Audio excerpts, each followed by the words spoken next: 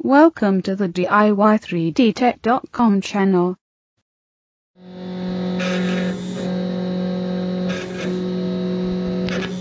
Welcome to this edition of DIY3DTech.com. Sorry for the noise, but hopefully I'll help some others solve the same problem I've been having with my K40 eBay laser cutter. And this is the problem right here. So notice how slow it's moving. This is supposed to be moving at 100 millimeters per second, but it's far from that. And this has been sort of a frustrating piece since I've gotten it. So let me go ahead and stop this for a second, and then we'll come back and I'll explain a little bit more. Okay, now that we got the noise turned off, and sorry about the 3D printer noise in the background printing out some parts. So, as you saw, ever since I've got this, when I use Corel Draw, and only when I use Corel Draw, it moves like that, no matter what I set the speed to when I'm using the driver in Corel Draw. Now, if I use Laser Draw, it works perfectly fine. I can change it, and it changes just fine. So this has been driving me nuts. I've been trying all kinds of setting changes and things like this to fix the problem, because this is just simply is unworkable like this, right?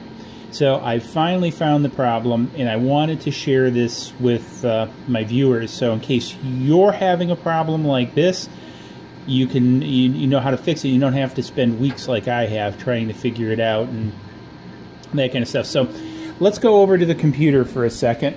And so here's the screen. And again, sorry, this is Windows XP. Actually, sorry, I just wanted to turn that off so it doesn't make as much noise. So basically what we're going to do is we have this up here, and we're going to open up the driver, and oh, this is probably going to complain because this is turned off. We'll see if we can do it. If not, I'll just turn it back on.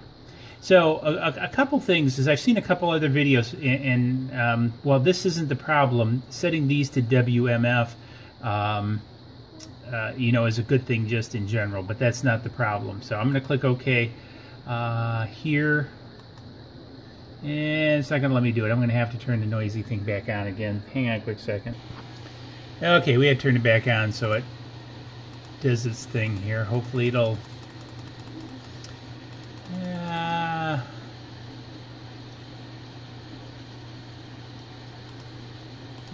hopefully it's doing its thing down here. This may not have liked it. Let me reset this and come back. Okay, sorry for that. Hopefully you can see this. So this is your atypical laser screen, right, for the driver. What you want to do is go up here to Properties, and then you want to go over to Motherboard, and hopefully you can see this because I'm taking a picture of the screen. And for me, my motherboard was M1. Basically what I did is I just went through and I just kept trying different motherboards. I just actually kept trying different settings all the way through. And so now with M1, that seems to have solved the problem. So again, what I want to do is, so I've got M1 selected, and I'm going to need to pull back here, so I'm going to hit apply, okay. And then what I'm going to do is I'm going to hit start, and then I'm going to add the same task. Now, okay, so you can see here I've selected cutting inside first, speed 100 millimeters per second. Now I want to go over here. I'm going to turn off the laser because I don't want that now. Kind of got to do a split arm thing. Sorry about the reach for a second. So now we're going to add task. Now look at that bad boy go now.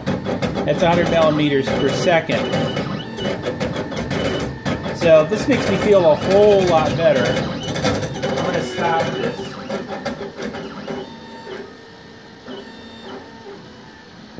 So anyways, again, selecting the right motherboard. Now you can see I've got the printer with the digital display instead of the meter and the knob. You know, and I guess the point is, and I've shown other pictures, the motherboard is actually tucked back away up inside there. It's rather dark, and I don't want to stick my fingers in there because that big red wire is the high voltage laser cable. So I've looked at the numbers before, and it's the I think it's a nano board or something like that. It's one of the newer boards, not quite the newest, but fairly new. But anyways, that solved the problem. So I feel a lot more happy with it. So anyways, I wanted to share that with you guys, you know, because I've been kind of documenting what I've been doing with the laser. And so, you know, hopefully this will help you if you're having this problem and you just simply can't figure it out. Well, it's probably your motherboard selection. So anyways, if this helped you out, if this saved you time, hey, give it a thumbs up. Great to see people are watching. If you have any other questions about this type of machine, etc., hey, leave them in the comments below. I'll try to answer them. I've had this now for a month or two, probably about 2 months. So I've gone through a lot with it, a lot of modifications. Watch the playlist. I'll put the playlist down below too for all the stuff I've done with this, changing the bed, the pins I've made for it, which have really worked great. The laser alignment, the gimbal I've done, the air assist, the aiming.